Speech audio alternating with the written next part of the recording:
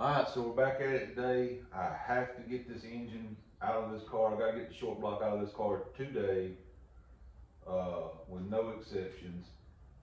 If I want to make Ray Abraham's show this weekend, I've got no choice. So I'm just gonna kind of dive right in here. Y'all hang in there. Let's find out what's going on with this motor.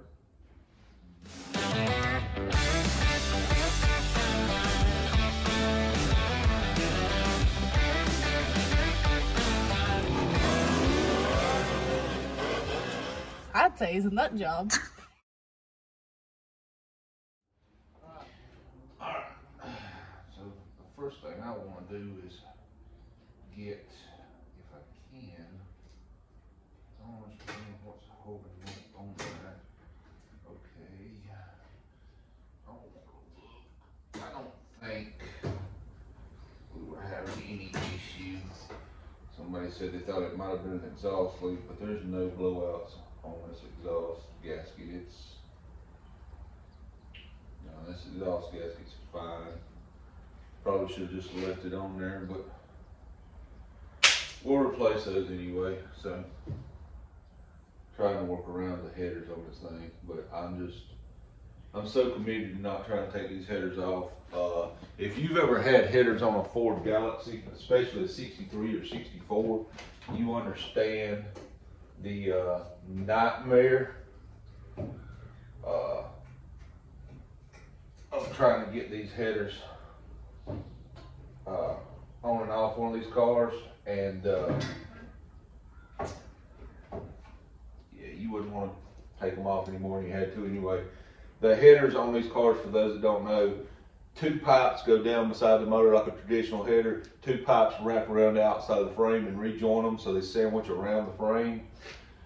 An absolute pain in the tail to get them on and off of the car.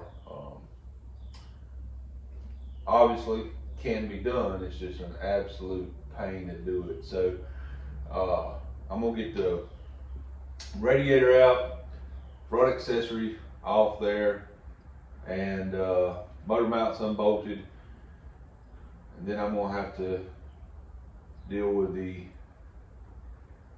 bell housing bolts, and we're gonna try to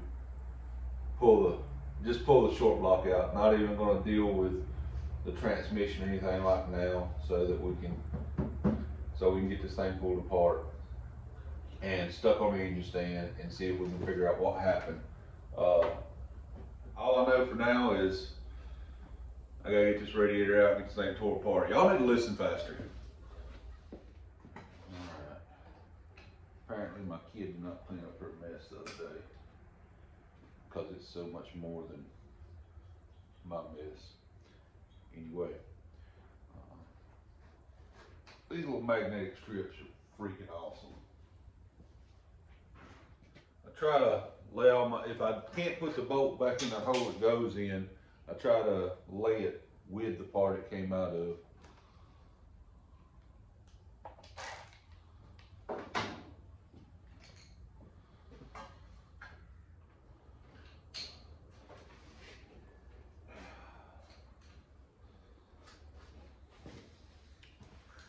Technical difficulties.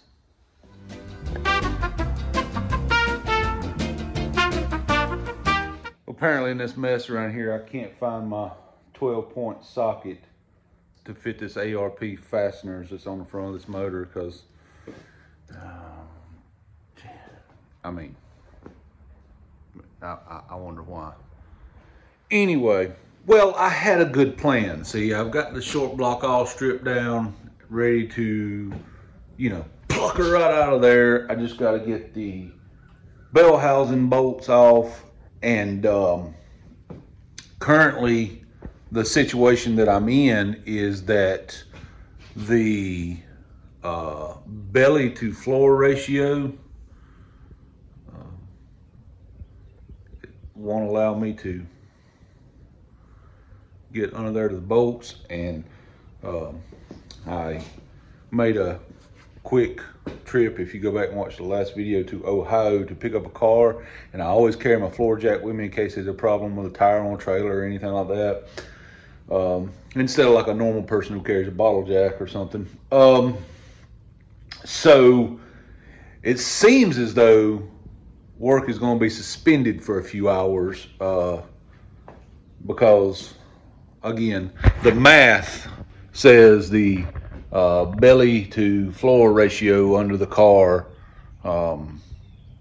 does not work in my favor.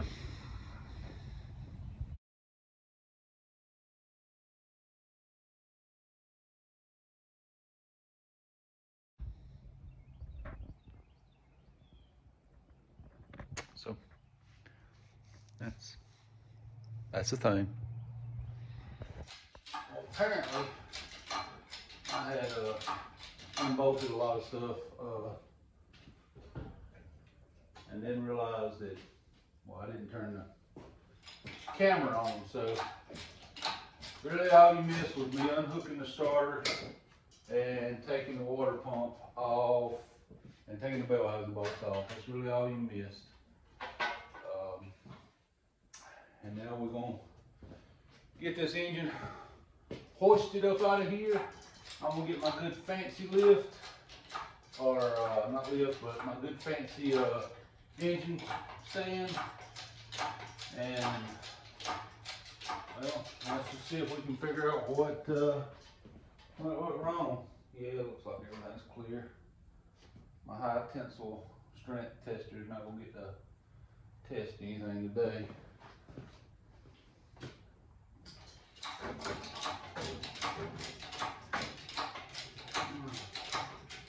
Well,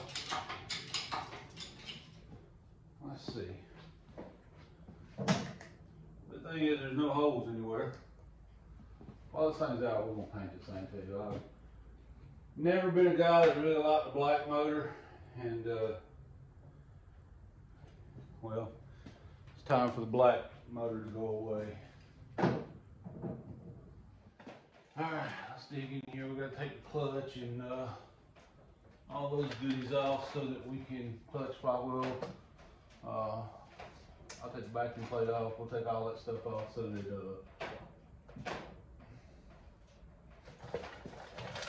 so we can get it on there.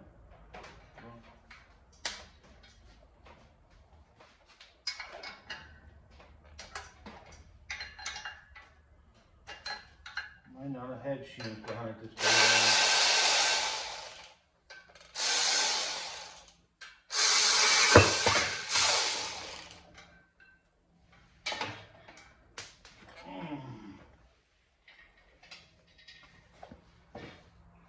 Oh, pressure plate looks pretty good. Clutch looks good and even. Doesn't look like there's any problems there.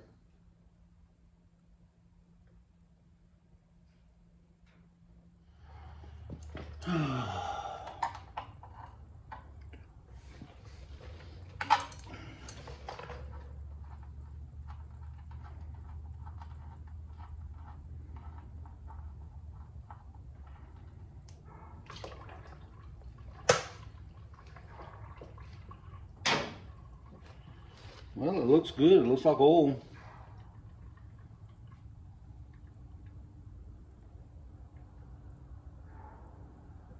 That, however, is a little concerning.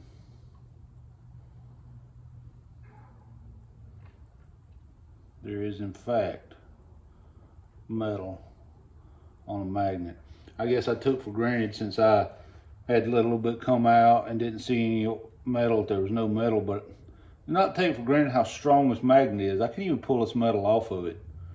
It's like digging into my hand trying to pull it off. So yeah, apparently, which a good strong magnet's a good thing. I mean, maybe it kept it from getting anywhere in the metal in the engine, but there is definitely, I got that one little piece off.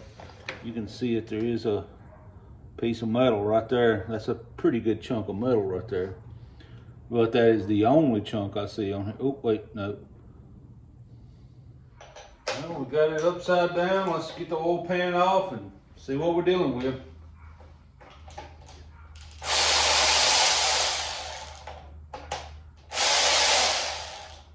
The hell is going on with my extension?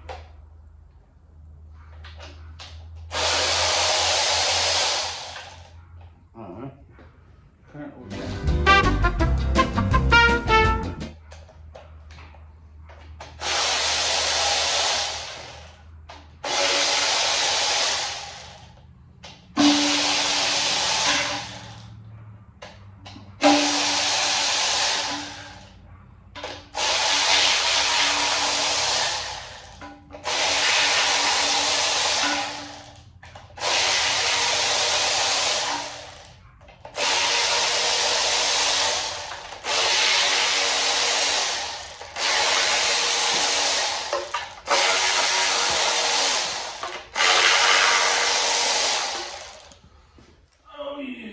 For a Sasquatch, I could hold more bolts, but I'm out of hand room.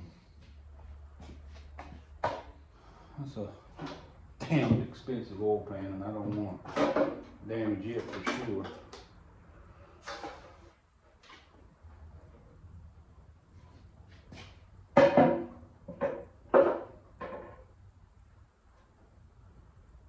I don't like that. I don't like that.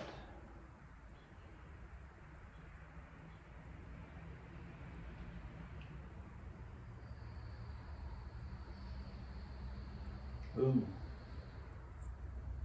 A piece of metal on the pickup screen. Oops. Come on now. See if I can, which side's the camera on? Right there. Oops, there it is. Little piece of metal there. Not a good thing. Not a good thing. Now I'm upside down, so I gotta think which side is my. Oh. So right here was where. In here was where I was hearing the noise.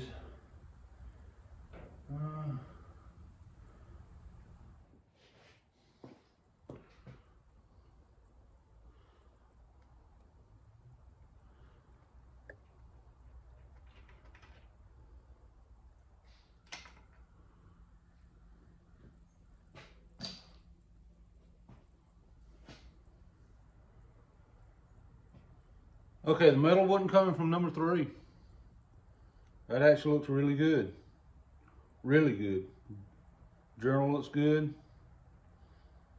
I'm at a loss. That's where the noise is coming from. Huh. Well, that ain't good. That's where I was hearing the noise. Huh.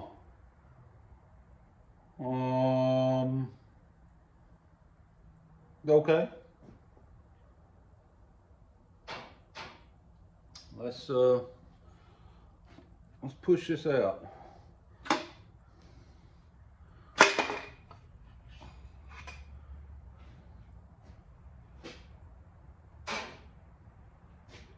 I don't see any issues. I mean, you can see where some metal has went through the oiling system now and it needs to come apart. But this looks perfect. I don't see anything wrong with this. Not only is there a noise in this engine, I'm seeing bits and pieces of metal. Well, let's see if it was number, what's straight across from number 3, 7. Let's see if it was number 7 and I was hearing it on 3.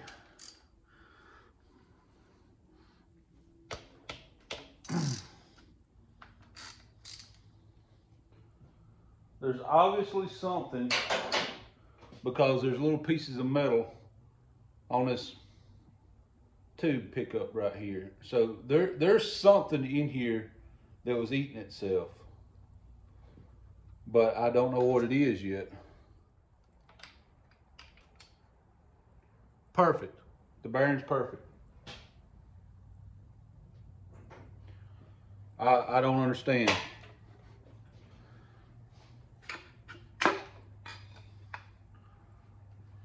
Perfect. Y'all heard this thing when I pulled it in, right? I wasn't dreaming this. Oh, I mean, there's metal on the oil pickup, so it's obvious something is hurt in this motor. I guess all I can do is just, I don't know. I could have swore the noise was coming from right there on number 3. I don't know. Let's see if the noise was traveling a little bit. We'll jump back here to 2.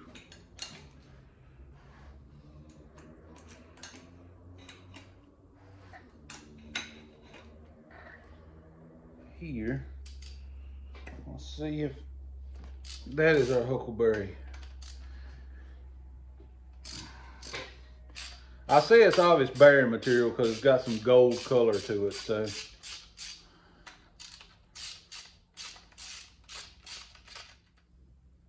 Nope, perfect. Oh, wait a minute. Wait a minute. Wait a minute. It's actually not perfect. There's not a bearing on that. Oh, I think we got a spun bearing on. Yep.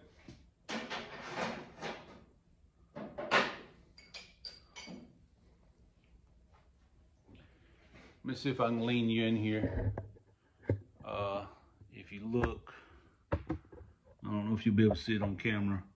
Let me see if I can, yeah. Look right here, you can see the lip of the bearing. It's about that far rotated.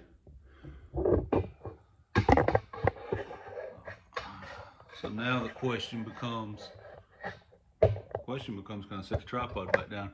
Question becomes, is my crank going to be damaged there?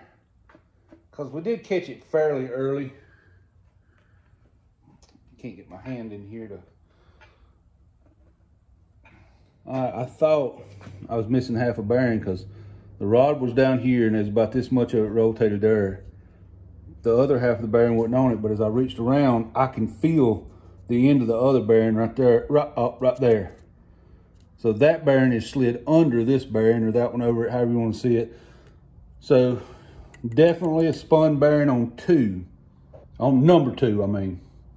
I'll look at the one that's adjacent from it, which is 6, to see if it's injured. But definitely a spun bearing on number 2. I'm scared to see the crank. Or I'm scared to look at this crank right now. Wipe my hands off and see if I can carefully. Let me go ahead and pop this one loose and push it out. That way maybe I can get under that. Luckily and thankfully, the rod looks perfect. I'll be perfectly honest, if that rod had been damaged, I would have been cooked, because there's no way I could afford to replace these rods. It took me a long time to ever be able to afford a set of rods like this to start with. I kind of feel the same way about the crank. I don't know that I can replace this crank.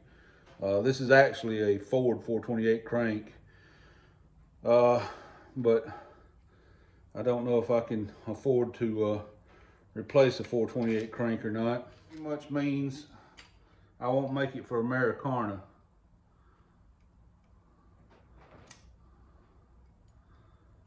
This bearing doesn't look bad, but you can see right on the edge of it right there where that bearing had rubbed it. So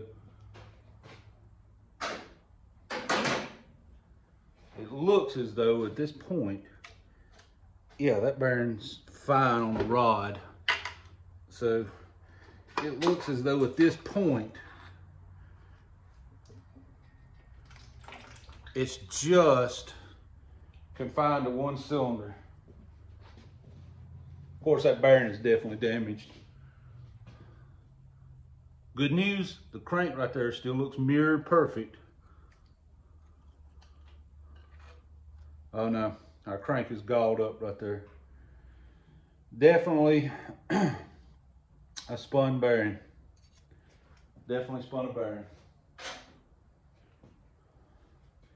And our crank is hurt.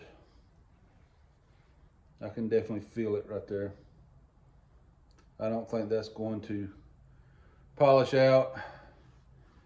And I'm pretty sure this crank was already turned 10.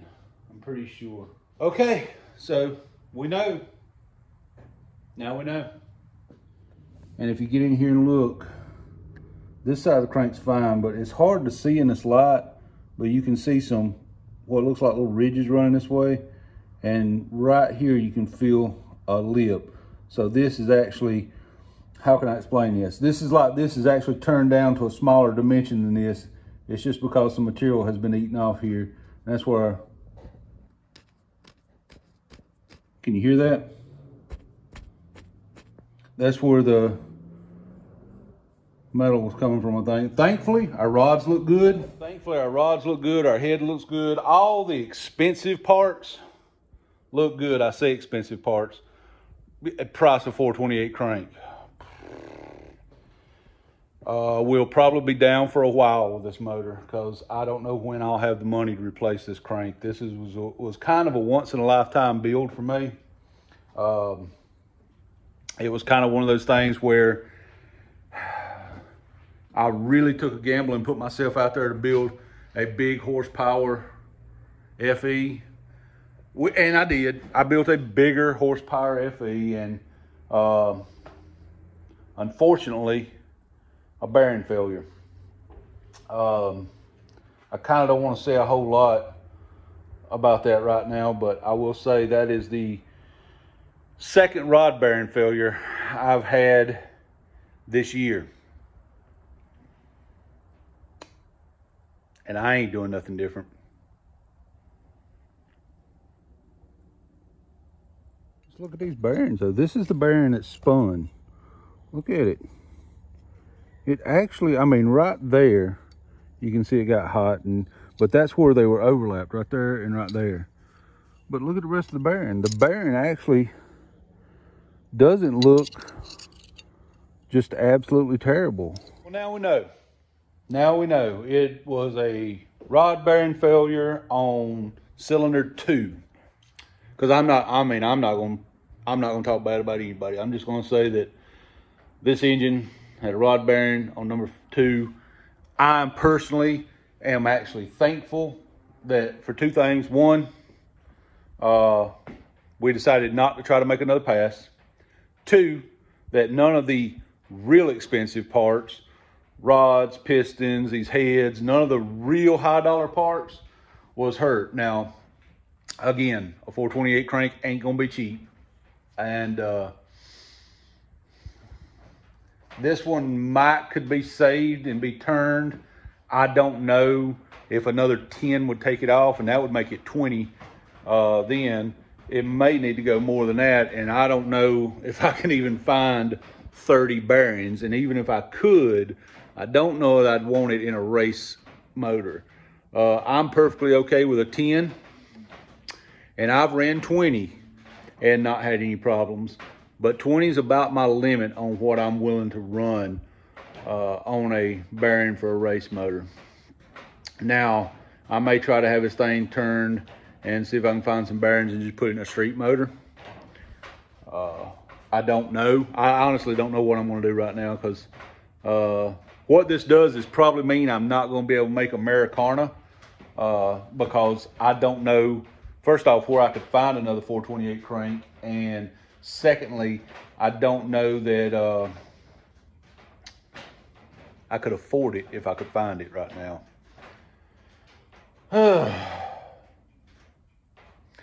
Well, now we know what went wrong anyway. You know, it's one of those things where if you're gonna beat on a motor and, you know, beat on it hard, things happen.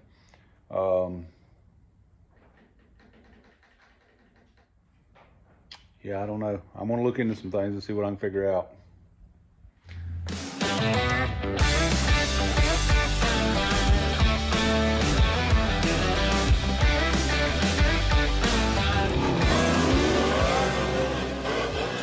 I'd say it's a nut job.